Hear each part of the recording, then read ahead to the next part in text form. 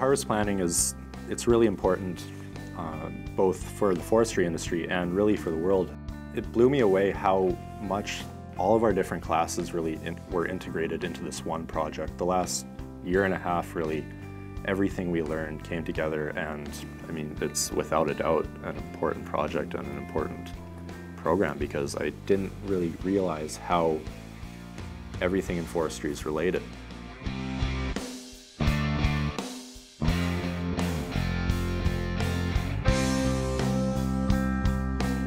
By planning, we get the volumes from the trees and use that to stay within the annual allowable cut, so we don't take too much, and everything's always there for us 100 years down the road.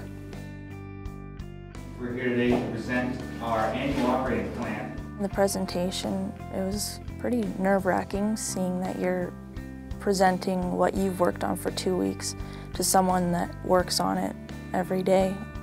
So our total volume income was 461,701 cubic meters. At first I was really nervous, but by the end of it I was pretty comfortable with it and happy to actually be there and present it to people that they know so much more about it than I do.